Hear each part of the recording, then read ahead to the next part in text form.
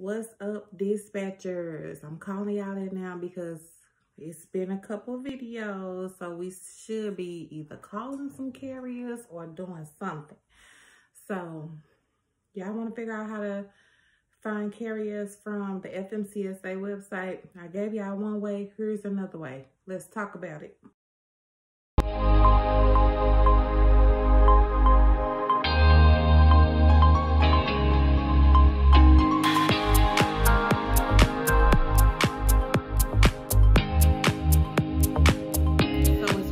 Real easy. You can even put this into Google.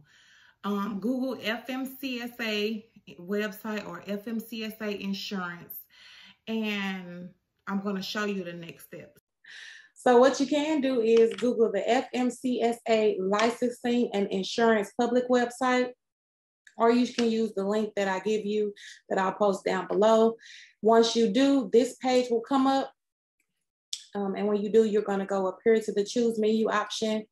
Click the drop down and select FMCSA register and click go. When you do, all the reports will come up from the last week.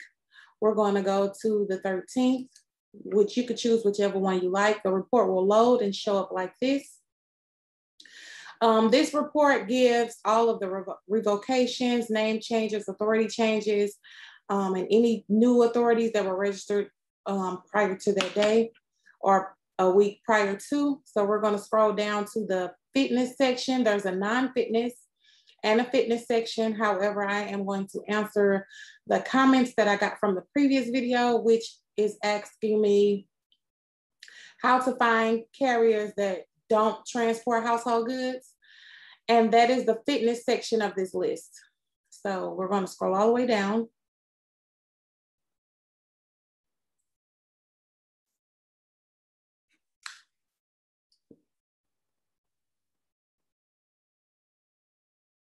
Before we get to fitness, you will hit the non-fitness section first. But as I stated before, these are the carriers that transport household goods. That ain't what we're looking for in this video. So we're going to keep scrolling until we get to the fitness section. And this is all of the carriers that transport everything else but household goods. So it will show you freight forwarders, freight brokers, but it'll also show you those interstate and intrastate carriers that transport freight that has recently applied for an authority. So the first one we get that comes up is 1044114. What we're going to do is take this number, copy it, and then we're going to go to another screen and paste it. But before I move on, I do want to let you know that you can just call carriers from this list. However, I want to show you another step that'll save you time in the long run. Because when we call these carriers, we're not calling them to waste time. We're calling them to sell them dispatch services. So we at least want to make sure the authority is active and they have the necessary documents on file, such as insurance requirements and any other requirements that the FMCSA requires from carriers to get an authority. So we're going to copy this number, go back to our separate window, which is the licensing and insurance website. And in the docket number, it already has the MC number there. We're going to paste the number we just copied, do the security check, and press search. The information will load up. We're going to scroll over so we can get a report, and we're going to click the HTML button, and then all of their information will come up.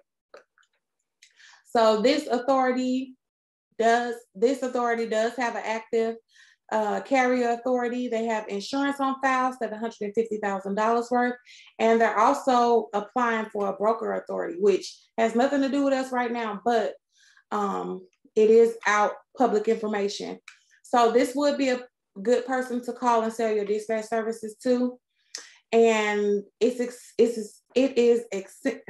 is as simple as that. So you can take this list, continue to scroll down, copy and paste the numbers into the carrier search. And how you will get back to the carrier search on this window is just go back up, click carrier search, click go, and continue to input your numbers and call your carriers. So that's the simple way to do it. And that's the best way to find both household carriers and non-household carriers. And that is it. Thank you guys for tuning in for another video. If you have questions, of course, leave them in the comments below. I always leave my email as well, so you can contact me to answer the previous questions. I do have a dispatch course coming. It was supposed to launch July 15th, but I had some other issues going on, so I didn't get my course out on time. However, it is still in the works. That information will be linked below as well. As always, like, comment, subscribe, and share my videos. I'm just trying to help anybody else that wants to branch into or break into the trucking industry.